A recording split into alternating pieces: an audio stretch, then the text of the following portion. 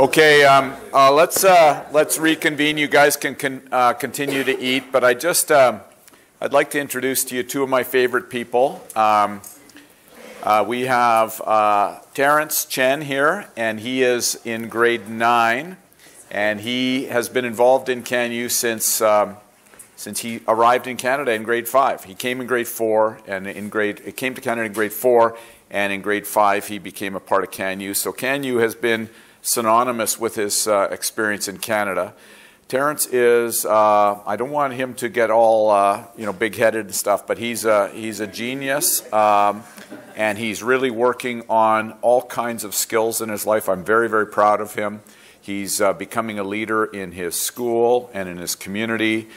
He's an inspiration to his little sister, and he's doing well. He's a kind of a little bit of a creator. He designed a water distillation system this summer in our summer leadership program, and I know that Terrence is going to make a huge difference in the world, and part of it is because of the influence of his mentors and his instructors and the program coordinators who have been a part of his life the last 4 years, and now this year in his 5th year.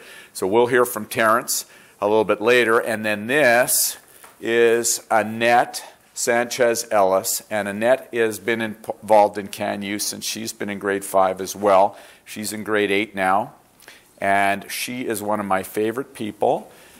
She is emerging as an incredible student, an amazing leader, a tremendous big sister, and her family is a fantastic CanU supportive family, and we are looking forward to all the great things that Annette is going to accomplish. Not to put too much pressure on her, but and it's not pressure because it's come so naturally and easy to her.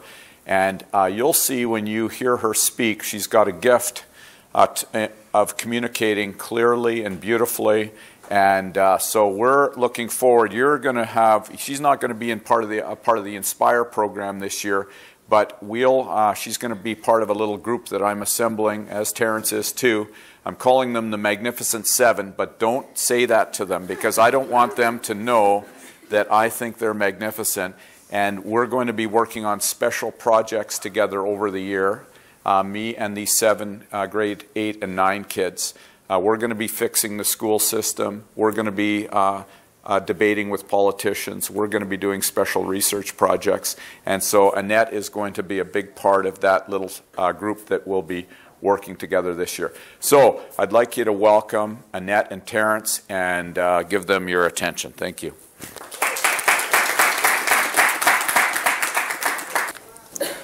Hi, I've been participating in CanU since grade 5, and I'm now at grade 8 at Coal River Heights School.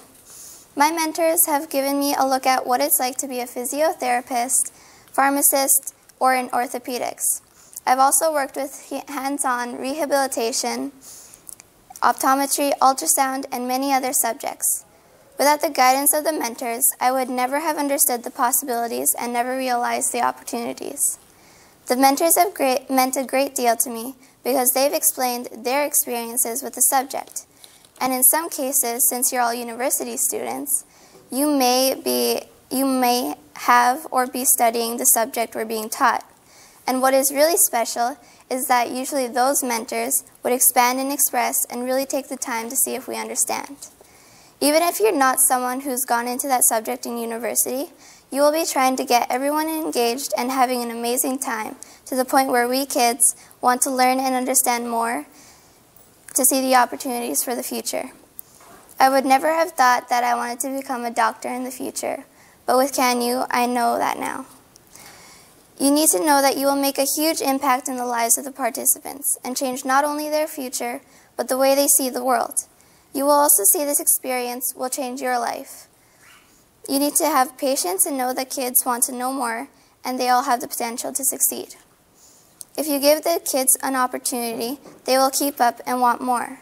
This is what CanU is, creating the understanding of the opportunities and the need to work to reach them. Soon, hundreds of kids will be huddling at their school freezing while they wait for the bus to arrive and take them to CanU, all looking forward to what they will get involved in. Later, parents will be freezing as they wait for their kids to come back, because the bus is not always on time. And they will hear all about what happened and what they've experienced. Kids can't unlearn what they've experienced at CanU, and it can only have one impact that will encourage them to keep on learning and understand. The experience will impact their schoolwork and the way they spend time with others. I can tell from the enthusiasm of the mentors that I've worked with that they really love what they hear from the kids and the response. No one is going to think it's a waste of time or regret being involved. You will see how important CanU is to the kids and how important it will become to you. So get ready to make an impact and set an example that will change your life as well as the lives of the kids you meet. Be the change, make a difference, make an impact. Thank you.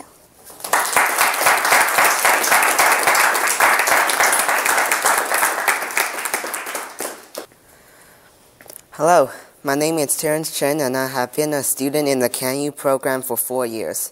In fact, when I started attending CanU, I had just moved to Canada. I have been part of the programs that run during the school year and 2 summer leadership programs. I'm here today to talk about what it means to be a really great mentor.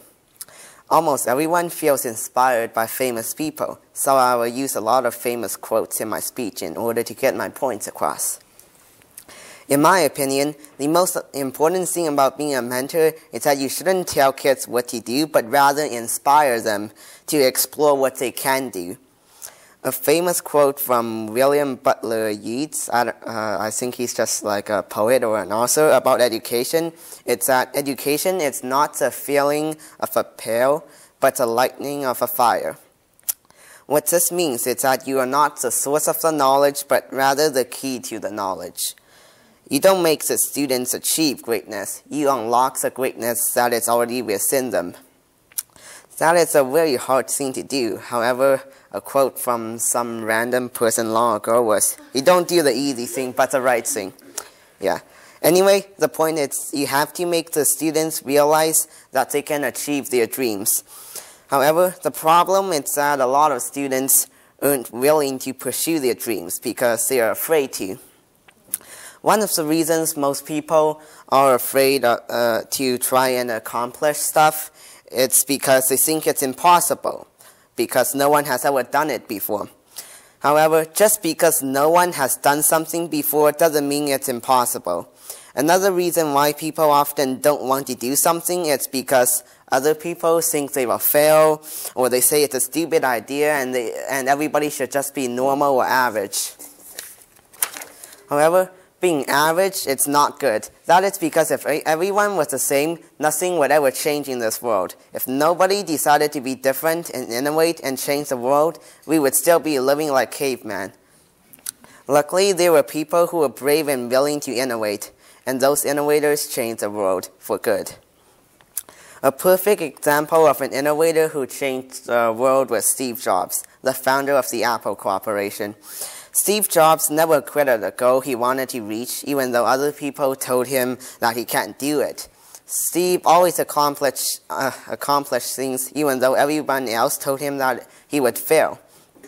A really good quote from Steve Jobs is, "Innovation distinguishes between a leader and a follower." What this means is that in order to really succeed, you can't play by the rules. Sometimes you have to think different and do things in a completely different way. In fact, Steve Jobs is my role model. That isn't because I really like Apple products. In fact, I don't like some things about Apple. It's only because Steve Jobs had a passion for changing the world for the better. And you can really learn from people like him. That's what I think a good role model should be. A mentor should be a role model for his or her students. This doesn't mean you should completely be like Steve Jobs. But you definitely like Donald Trump either. Never mind. Okay. So anyway,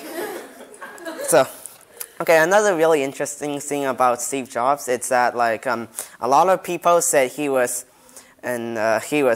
sometimes acts like an idiot because when he really has a great idea, people, like he would just like sort of preach it to the world, and people would say like, well, that has never been done before, and then he would constantly bicker with people about the smallest and tiniest things, like all the details and stuff like that. So a lot of people said like he was, and they really use swear words to describe what kind of a person he is. But like in my opinion, so like you don't have to agree with me, but like you can be like annoy people if your intention is good. If you want to change the world, I think you should be. But if you like annoy people just for the sake of doing it and you don't achieve anything along with it, like, you know, Donald Trump, yeah, he's really, yeah, then that's really bad intentions, and that's a really bad thing.